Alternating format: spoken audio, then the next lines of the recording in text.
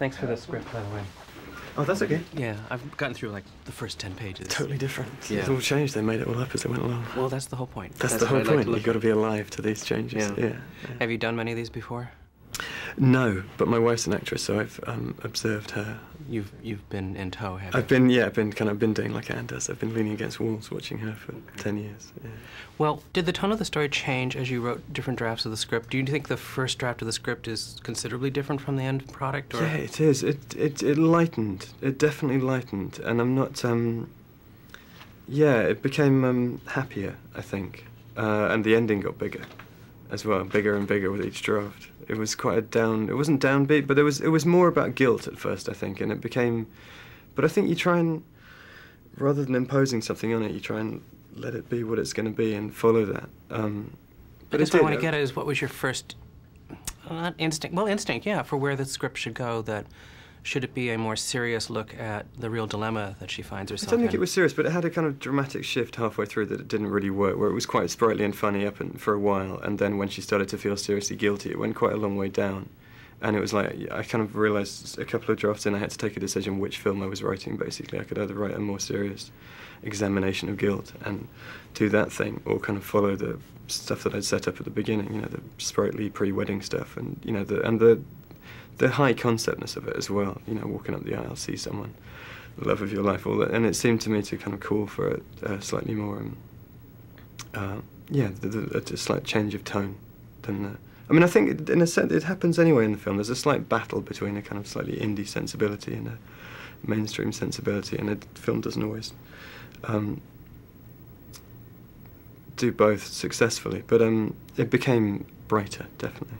What's really great about the movie for me is that you have this dichotomy of, on the one hand, the anxiety over commitment and what's the meaning of commitment, and on the other hand, just this very romantic view of love at first sight, which I find is really romantic, but isn't always true. I mean, you can go and pick the worst monster in the room automatically, and it's love at first sight because they fit your neuroses, you know? Yeah, no, it's weird. I mean, love at first sight's a curly one, and the only thing that proves that it existed is if it survives. Do you know what I mean? I mean, we used to ask actors if they fell in love at first sight when they came in. You know, you got to talk about something. And Lena actually came in and said, "Oh yeah, 4 or 5 times a day," which is a cracking answer. You know, and I mean, I think we all do. But I fell in love at first sight and married the person, and so you know, it's been 10 years, so it's kind of, we sort of feel like we've proved it now. Is that the scene recreated at the end of the movie? That is not the scene recreated in the movie, but you know, there's an autobiographical thing there. So where did you see your wife? I'd written something and she walked in to meet for it. She's an actress, and that was it. Yeah, gone. Well, I can't blame you. It's a good choice. Thank you. But coming back to the way that the tone shifted, did you consider that maybe the film should be maybe slightly longer, or that in some ways that ability to show that it was going to work out all right because they don't get a lot of couple time together. They fumble in the back of the... They don't get a lot of couple time. Yeah. It's lots of things. You know, one is budget. You know, we were pushed. I had fantastic producers and, you know, superb crew, but we were pushed. You know, and it's interesting to be sitting here discussing scenes that were cut because, you know, I could have done with that time shooting other scenes. Yeah, I don't know. Yes, it could have been. I mean, I would have liked for it to be I'd have liked to have another 20 minutes to explore them. It's very hard. People falling in love is very hard as well. It's very hard to do.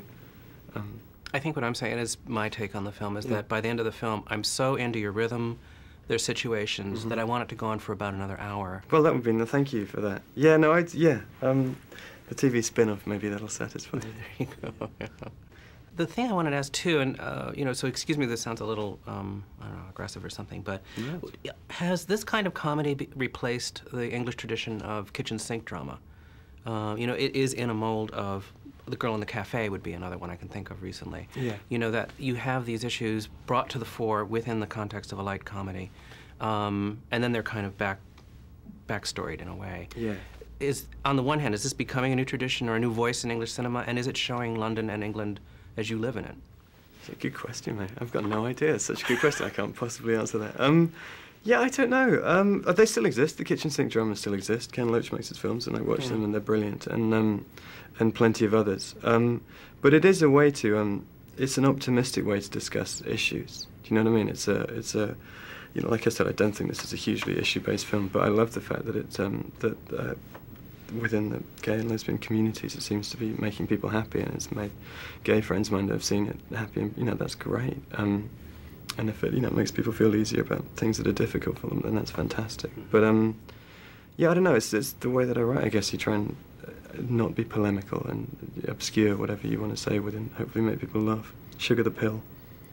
Well, let me rephrase the second part of the question. Yeah. Does the film, as it's finished, when you watch it, feel like life as you're living it, or is it a different version of an idealized version? It's a slightly idealized version of life. They're all gorgeous, and they're all lovely, and the weather's nicer. We were lucky with the weather. London doesn't look like that normally.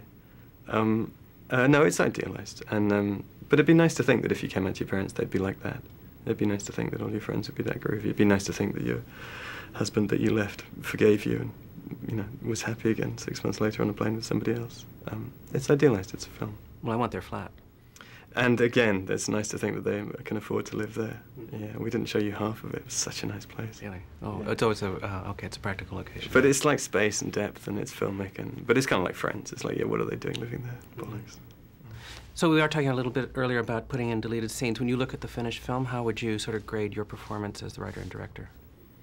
Oh God, low, shocking. I mean, you just look at it and go, Really? okay, yeah, screwed that up, screwed that up. Very poor as writer and poor as director. Why? Can you expand on that? Oh God, so many scenes you just go, yeah, and tanked that, failed the actors there. But that's, I mean, you should do. The idea that you'd sit and masturbate over your work is nonsense. I think you should hopefully look to.